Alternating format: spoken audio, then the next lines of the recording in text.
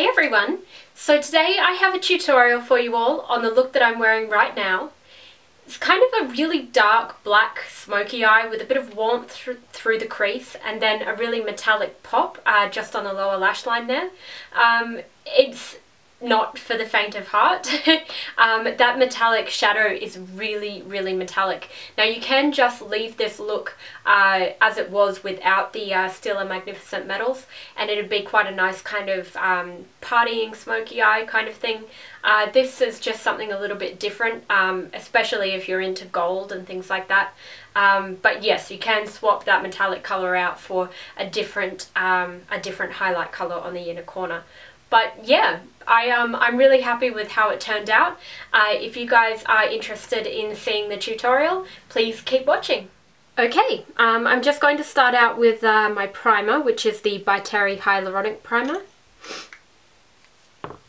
I've been trying this one out with the hyaluronic powder because that's my favourite powder, and I'm really liking it. So I'm just blending that in with fingers.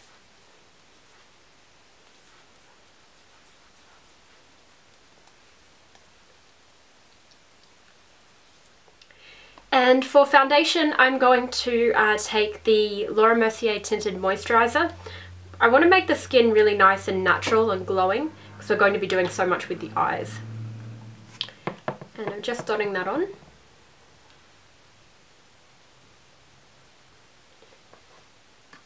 And I'm blending that one in with a beauty blender.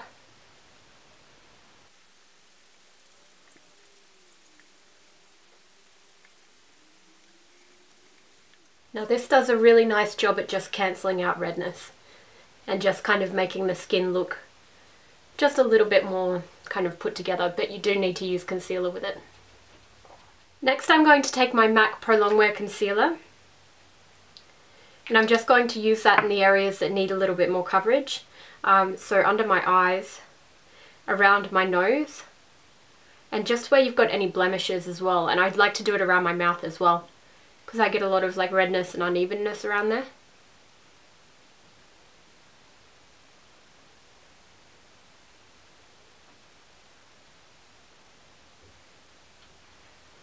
And I'll blend that one in with the beauty blender as well.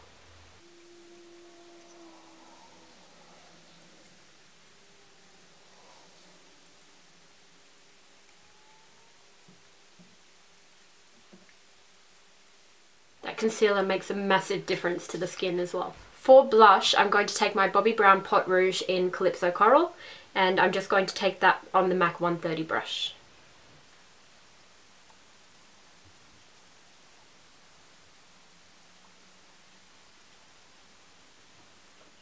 And now I'm just going to powder using my Hyaluronic powder just on my 138 brush. And I'm just going to leave a little bit of excess powder just under the eyes while I do my eyeshadow. That way you won't really have that problem with fallout because you'll be able to brush it away.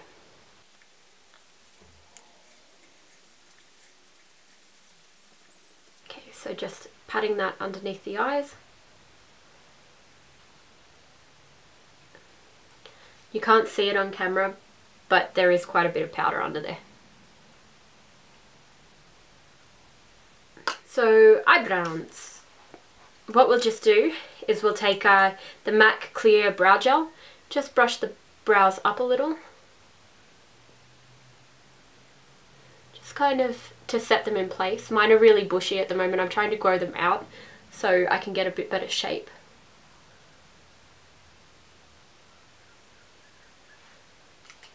And I'm going to take my Anastasia dipbrow in Blonde. And I'm just going to take that one on the Anastasia number 7 brush because it's really thin. I'm going to use that to kind of lightly do my brows. Okay, so I'm going to start at the tail because that's where my brows are kind of the sparsest, and then I will work into the inside part there where I don't need as much product.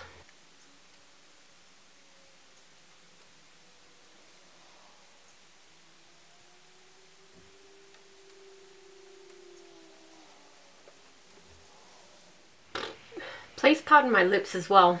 they're really kind of red. I've been losing a lot of skin off them because of the winter, like because of the cold weather. Okay, so for the eyes, I'm going to take my Nars proprime and just pop that all over the lids.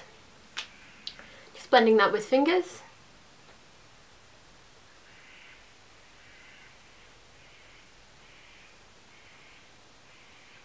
So I'm just going to take soft brown from MAC and just use that as my transition colour in the crease.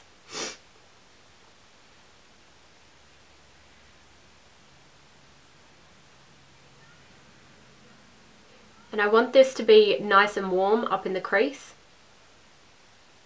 so that way it adds a really nice contrast to the black.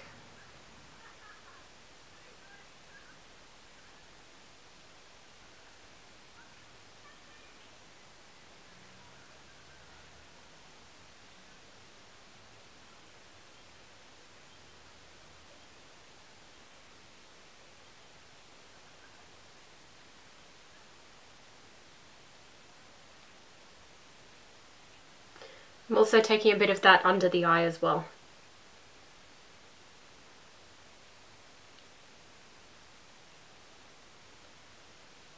In case you can't tell, this colour is by far my favourite colour from MAC.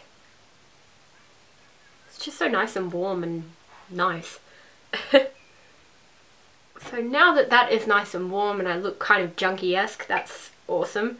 I'm going to take a MAC Black Ground paint pot, and I'm just going to take that on an Inglot kind of synthetic and hair blend brush. And I'm just going to pop that all over the lid.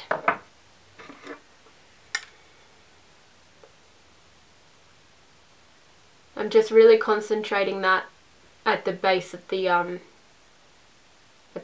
lashes.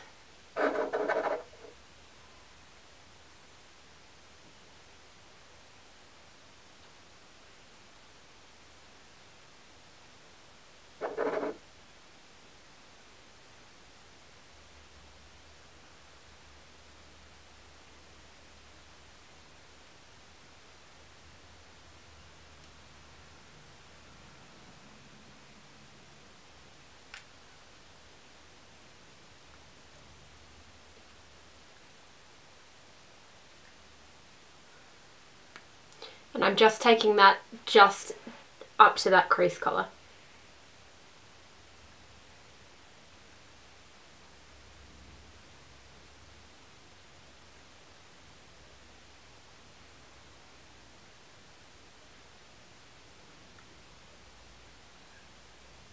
If you have trouble blending that colour as well, just kind of wipe off the brush and just kind of go over it again.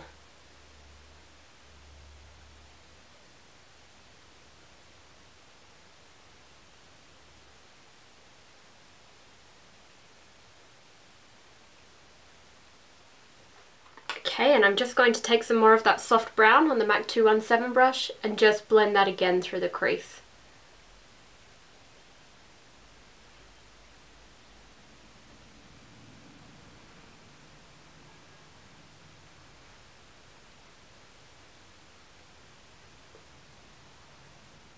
And seriously, at this stage it's going to look pretty gross. Next I'm going to take some MAC Carbon, which is just a matte black, on a 239 brush, and I'm just going to start packing that on the lid and building up that colour.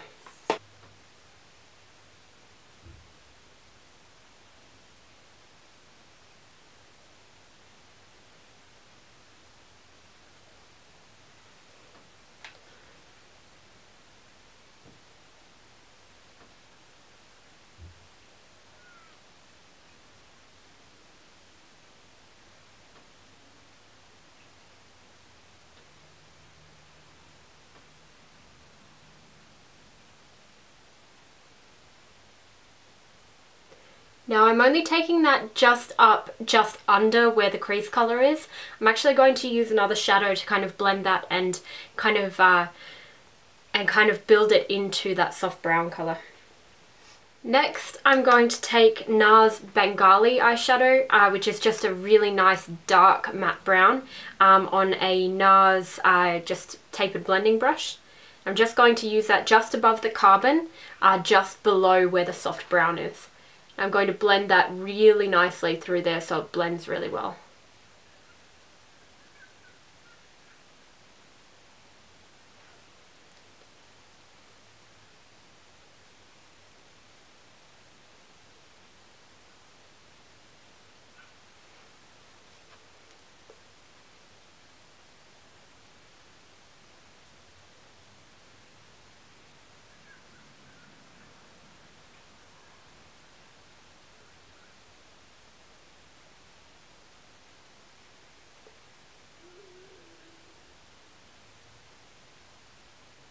If you feel you need a little bit more of that soft brown as well, you can always take a little bit more and just blend that through, just to really warm it up a lot.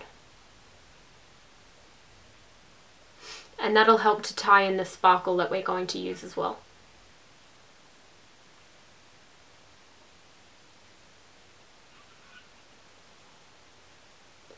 You want to blend this really well so it's really nice and diffused. Okay, so I'm just taking a little bit more soft brown and blending that underneath the eye.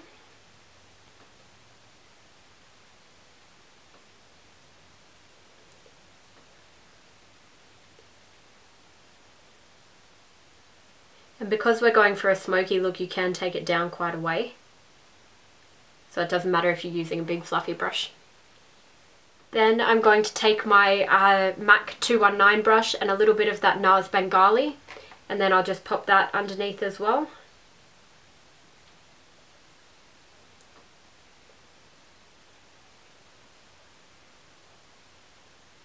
Then I'm going to take some more MAC Carbon, just on that same brush, and just pop that in the outer part of the lower lash line, just to really build that up. And I just want to seamlessly connect the bottom to the top as well, so you want to just make sure that the black kind of cohesively connects to the bottom lash line. And once again, I'm just taking a little bit more soft brown and just kind of diffusing that under the eye.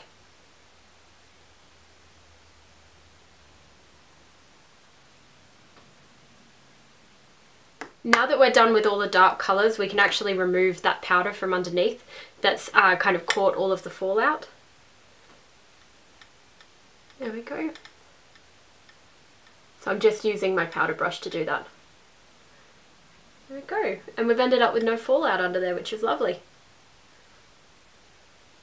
Otherwise you end up with these big dark circles underneath. Next, I am going to take my Hourglass mechanical gel pencil, and I'm just going to use that to kind of line my waterline.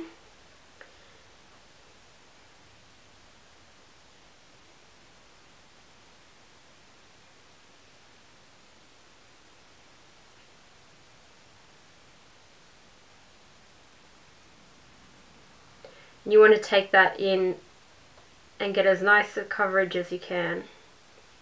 And also on the top lash line as well.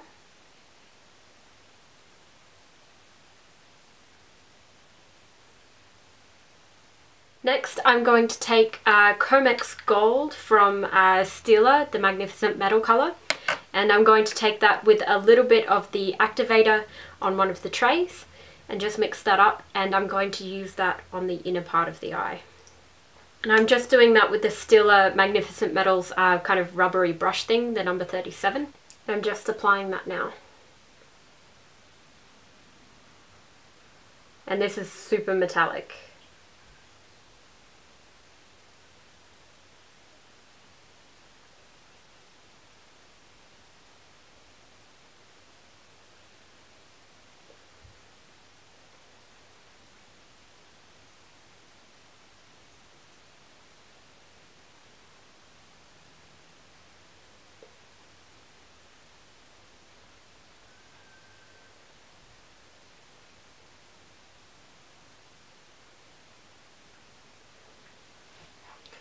There we go. And once that colour dries, you can actually blend it kind of so it diffuses into the rest of the shadow. I'll use a Q-tip for that. It just makes it a little bit easier. But yeah, you just kind of use it to run across the end part there to kind of get it into the shadow a little bit. Kind of make that sparkle spread.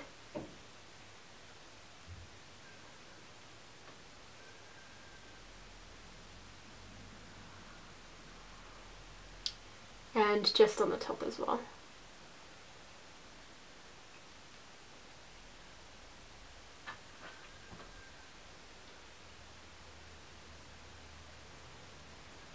So you can use the Q-tip to kind of blend out the harshness of the edge as well, because when you use that activator it does make a really harsh edge like paint.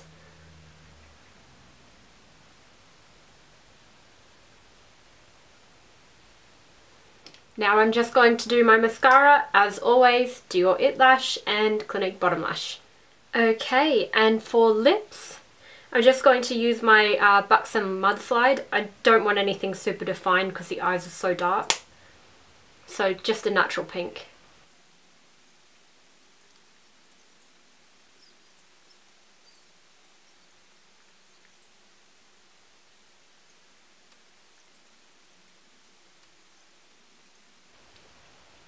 There we go. And that's it. That's the whole look. I really like how it turned out. That metallic colour though is super intense. So if it's not really your kettle of fish, as they say, you don't have to do it. It kind of is a little bit different and kind of a little bit out of a lot of people's comfort zone. I know that I'd probably only wear this out partying. I'd wear the regular smoky eye if I was going out on a date or something like that, but I'd leave the metallic part off. But yeah, I hope you guys enjoyed the tutorial. If you did, please feel free to leave me a comment and subscribe if you'd like to see more videos. So yeah, I'll talk to you guys later. Bye.